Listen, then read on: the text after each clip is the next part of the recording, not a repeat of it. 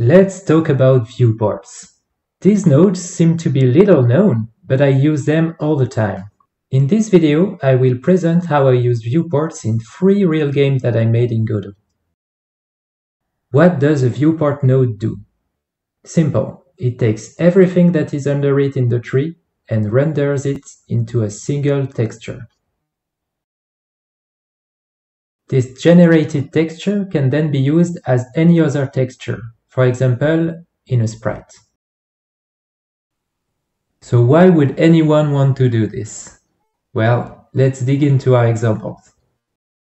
Our first example will be from my very first Godot game, Save Eurydice. It's a 2-player tactical game. In this game, when a unit is defeated, a dissolve effect is applied on its texture. The dissolve effect is obtained by a simple fragment shader that we put on the texture rect of the unit here. But as you can see, only the image is dissolved and not the name of the unit, nor the strength, nor the black border around the texture.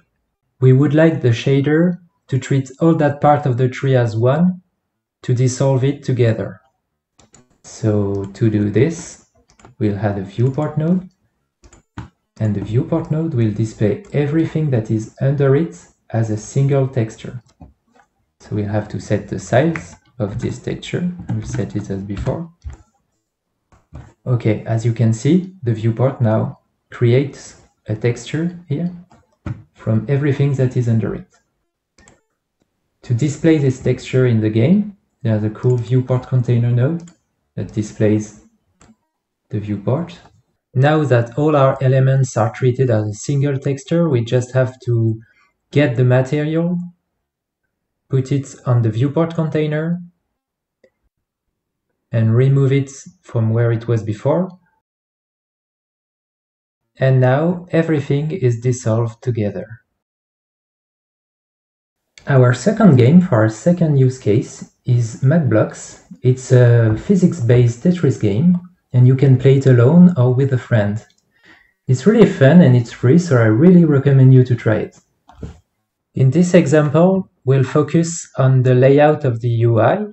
As you can see, on the left, we have the real playing area, which is composed of Node 2D, physics node, etc.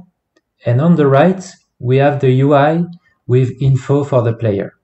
So right now, the structure of the window is okay, but what if in the future, we want to change this structure and put the play area on the right and the rest of the UI on the left? What if we could use the power of Godot control nodes to move around complex scenes composed entirely of Node 2D nodes? This is exactly what the viewport container node does. If you put a viewport under it and then the rest of your playing area under the viewport, it will be generated as a texture rendered by the viewport container.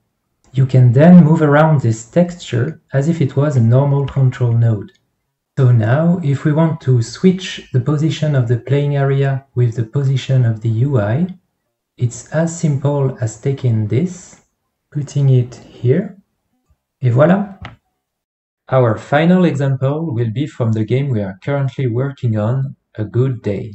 It's an action online multiplayer game in which one team, the teens, tries to collect collectibles and retrieve them to their starting area, and the other team, the adults, try to stop the teens from doing so. So here is a simplified project of what we want to do.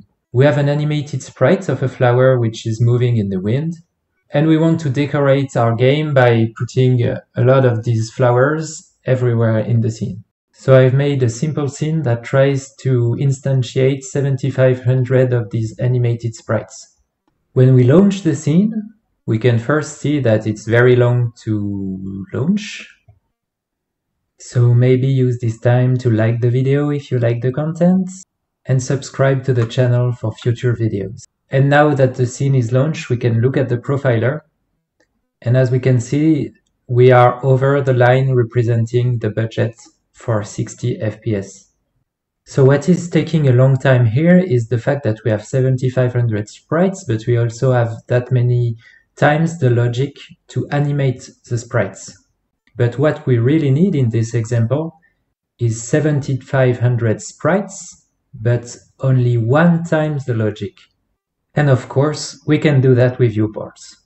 Here, one viewport will render a texture with 1 animated sprite. And then, in our main scene, we will instantiate a lot of sprites that will only display the texture created by the viewport. Let's try with 7500 sprites. First, loading the scene is a lot faster. And when we look at the profiler, we can also see that we are far below our frame budget. Just for fun, let's try to instantiate 75,000 sprites. Of course, it takes a longer time to launch.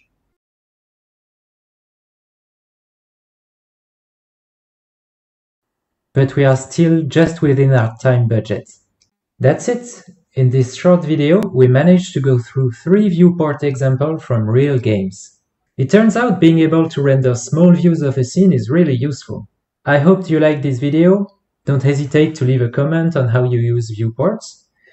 And we will try in the future to make videos like this about Godot in real games, as well as a good day devlogs. So, see you next time!